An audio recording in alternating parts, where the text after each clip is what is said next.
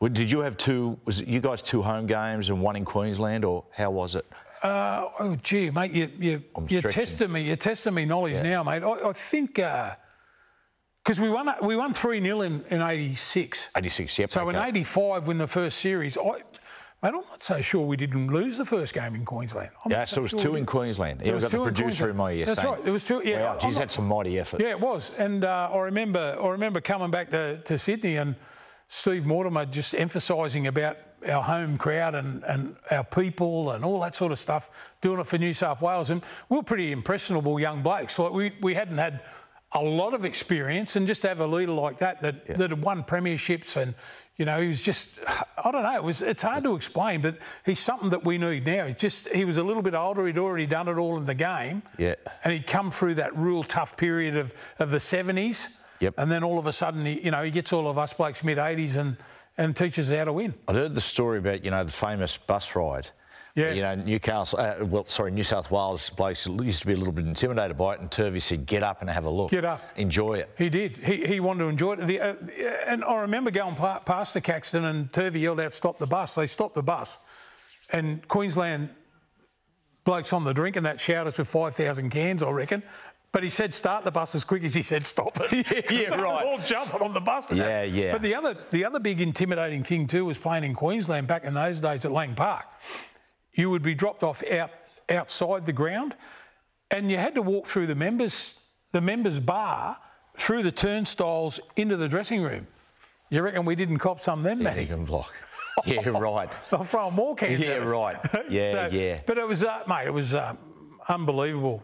Unbelievable. The coach, Terry Fernley. What type of coach was he?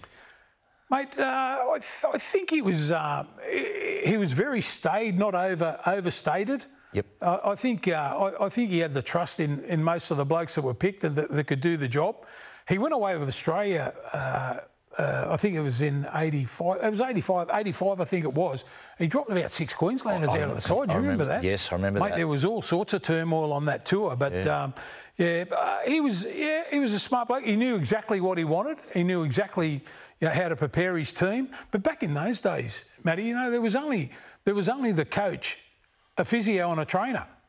That was it. You have a look at the staff now. There's 450,000 of them. You've got to have another bus for them. There's a lot of opinions. Yeah. Isn't there? Well, that's right. Yeah. And you got to take away from what you're doing with the coach and all that sort of stuff.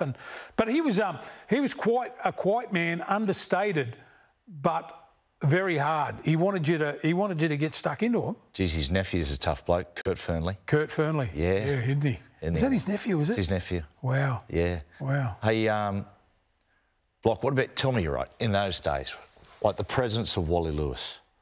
Yeah. Like, what was it like playing against Wally? Wally, I don't know if I've ever seen anyone like him since or before him. Matty, to describe it, depending on what part of the game it was on, he could control the game and control the narrative of the game. If a try needed to be scored, he'd score it. I don't know if you remember that game in Sydney when he ran around everyone and beat Gary Jack on the outside. Incredible. And everyone went, he can't run that fast. But he was that sort of bloke that just, if it needed to be done, he could do it. If they needed to pull off a big hit or whatever, big front, he's a big man. Yep. He's near on 16 stone, Wally Lewis. If he needed to hit someone front on just to change the speed of the game or to give them a bit of a rev up, he could. He could intimidate referees. Yeah. He could talk to them, and I don't know. He was just an all-round player, and all of a sudden, he sort of dictated everything that was in Origin. Yeah. I remember, God rest his soul, Jack Gibson. We were playing down in Melbourne, and we'd won the first game, and Jack said to me, "We're not going to pick you in the second game. You're fighting all the Queenslanders." I said, "Mate, have you seen what they do to us?" Mate, honestly. Mate, Wally would stand up and fight. They were kicking us and kneeing us, which was fair game in those days. Yeah. But we couldn't do anything back to them, I remember a Magic round going up and went to a pub, catch up with Gordy for a beer, or a few beers, and Wally was there. And we're just sitting there talking He's about football. in awe. I'm sitting there, I'm looking at him going, I'm talking to Wally Lewis here. Yeah. I know. Fantastic. Mate, how good. And even in, I was lucky enough to go around the Kangaroos with him.